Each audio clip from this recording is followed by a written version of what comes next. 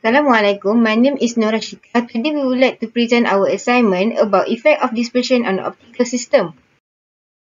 The content for this presentation: first, introduction, adjective, methodology, result and discussion, and conclusion. First, for the introduction.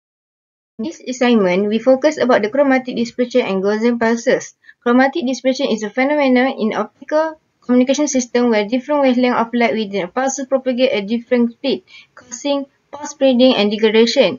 Meanwhile, a Gaussian pulse is a bell-shaped waveform commonly found in electrical or optical pulses. Dispersion in optical system causes pulses, including higher order Gaussian pulses, to broaden. Objective of this assignment. First, to characterize both analytical and through simulation the effect of dispersion on optical system. Second, to evaluate how the length of fiber optic affect the performance of an optical transmission system. Third, to compare the first order and fourth order of Gaussian pulses. Fourth, to familiarize the student with the usage of OPTOELECTRONICS software. My name is Zharfan. We proceed with the methodology of this assignment. The procedure for this assignment starts with the OptiSystem software is open, file is clicked and new is created. The schematic diagram is constructed as shown below. Then the bit sequence of the user-defined bit sequence generator is changed to 0, 1, 14 zeros, and the sequence length in the layout parameter is set to 16 bits, that allowing for injection of single pulse.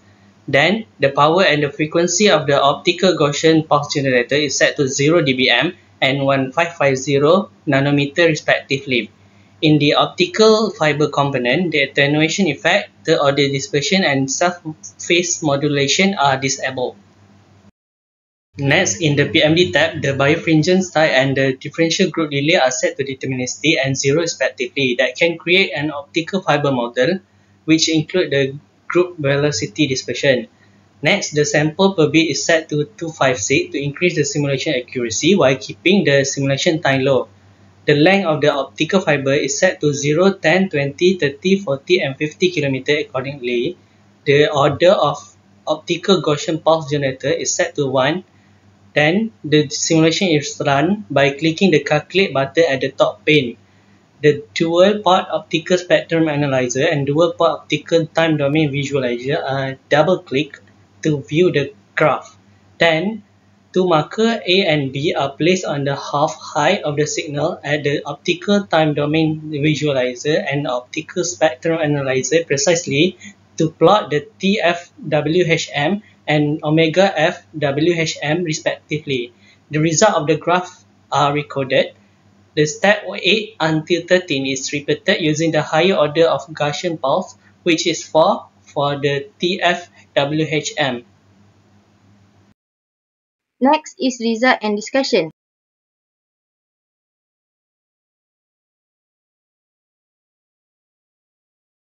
For question 1.1, calculate the time delay after 50 km of propagation between two frequency components separated by 2 nm and with a dispersion parameter of 16.75. So, by using the formula of delta t equal to LD delta lambda, so we can get the value which is 165 picosecond for the time delay. Next, for question 1.2, derive an expression for the angular frequency as a function of a delta lambda using the formula C equal to omega over 2 pi times lambda. So, this is how the derivation is done, which is last answer in the chain of angular frequency is equal to 2 pi over lambda squared times speed of light and delta lambda. Question 1.3, for an optical pulse of constant phase propagating in a normal dispersion fiber, which frequency component will be detected first to at leading edge of the pulse? So the answer is for an optical pulse of constant phase propagating in a normal dispersion fiber, the component with lower frequency detected first as it will move more quickly in the direction of the leading edge of the pulse. My name is AISYAH. I will explain on the effect of dispersion on pulses. This section is to analyze the broadening of Gaussian pulses by answering the question which is plot the TF-WHM as a function of distance and determine the relation. Okay, this is a schematic circuit diagram for first order Gaussian pulses. The time delay is set to negative 0.51 nanosecond to make the input and output graph is not overlap to each other. The optical fiber length will be changed from 0 km until 50 km to observe the broadening of Gaussian pulses from the dual port optical time domain visualizer. Then, this is a simulation result obtained from the optical time domain visualizer when we set the optical fibers length to 0 km. we observe that the input and output have the same amplitude but the width is different. The output width is slightly wider than the input width. The different value of A and B marker in the graph represent the FWHM value, which is 4.39 exponential negative 11. When we change the length of optical fiber to 10 km, the graph for the optical time domain shows that the output's amplitude is shorter than the input amplitude. Also, the output width is slightly wider than the input width. The different value of A and B markers in the graph represent the FWHM value is 4.93 exponential negative 11. For 20 km of fiber optic, we observe that the graph for the optical time domain visualizes that the output amplitude is shorter than the input amplitude. Also, the output width is slightly wider than the input width. The different value of A and B markers in the graph represent the FWHM value is 5.2 exponential negative 11.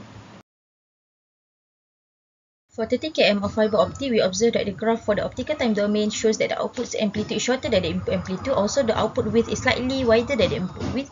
The different value of A and B markers in the graph represent the FWHM value is 5.92 exponential negative 11. For 40 km of fiber optic, we observe that the graph for the optical time domain shows that the output amplitude is shorter than the input amplitude. Also, the output width is slightly wider than the input width. The difference of A and B markers in the graph represent the FWHM value is 7.08 exponential negative 11.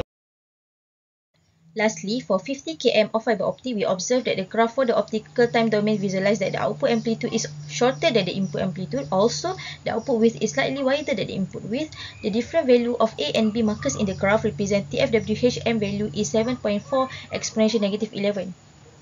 From the graph, I tabulate the data into a table that contains the FWHM values when the fiber optic distance is varied from 0 km to 50 km. Then I transform the data in a graph of the FWHM versus distance. Based on the graph above, the relationship of the graph is the duration of the pulse burdens linearly increase when the distance of optical fiber increases. It is because the time delay between various colors become larger as the distance traveled by the pulse rises, which causes a linear increase in pulse burdening.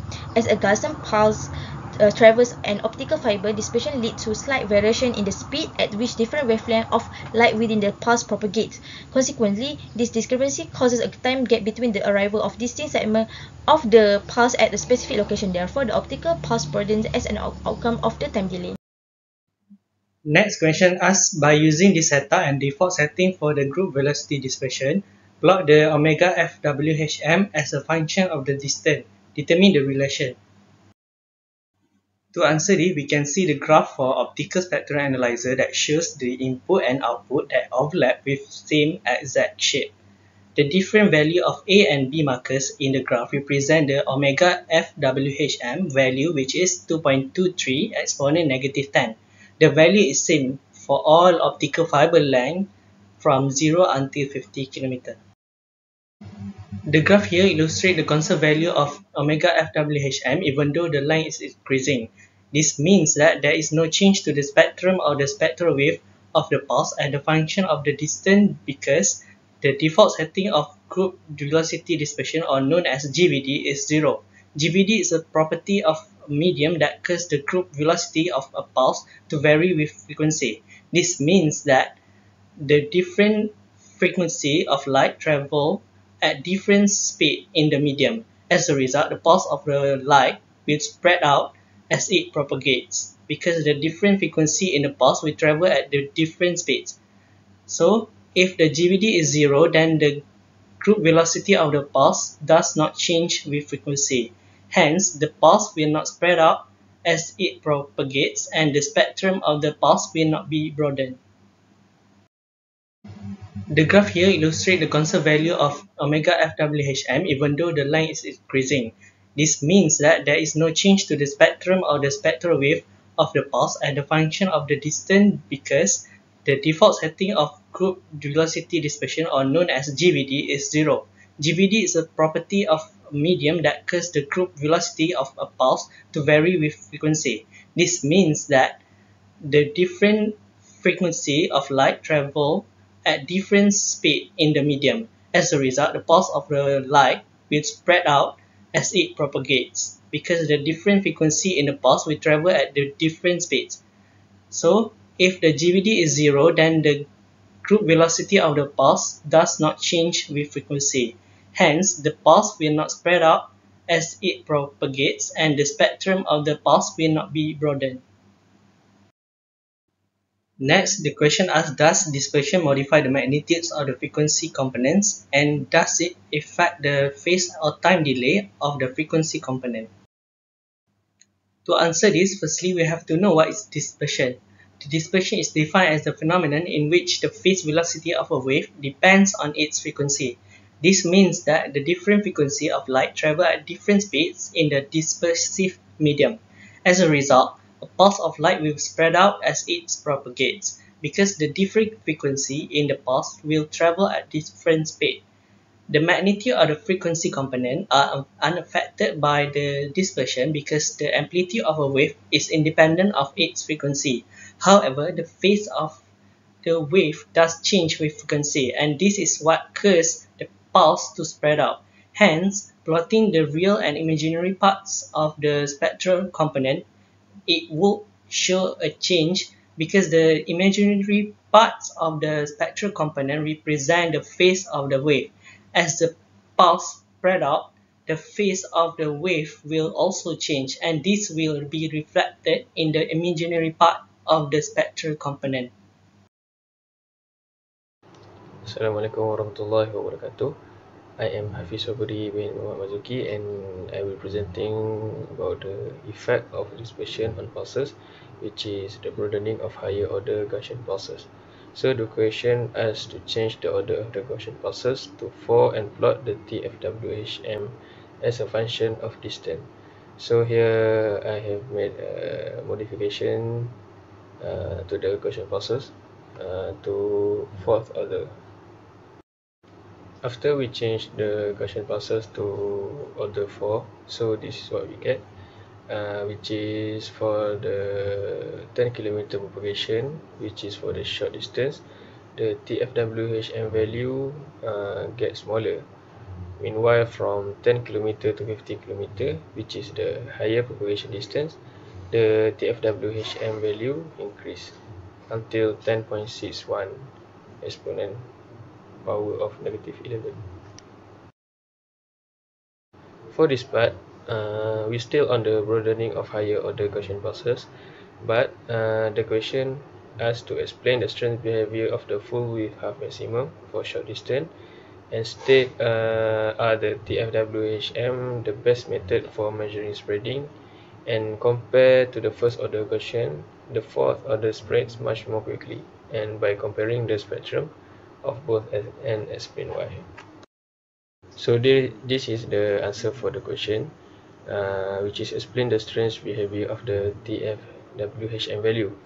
And for answer is TFWHM smaller for short distance due to the pulse spread out from main pulse, which is causing center pulse thinner and shorter. So the next question is state whether the TFWHM is the best method. So the answer is TFWHM is best method to measure spread of same pulses type, but there are better technique for different pulses. For the last question, the answer is for higher order Gaussian, the spectrum is more larger, means there are larger difference in group velocities for frequency component.